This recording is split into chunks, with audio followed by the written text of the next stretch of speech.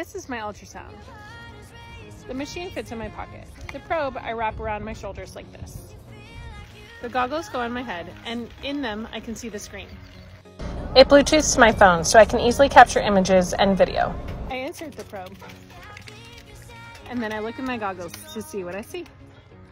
Check out the heartbeat that you can see right in the middle, that little flicker. This one is even smaller.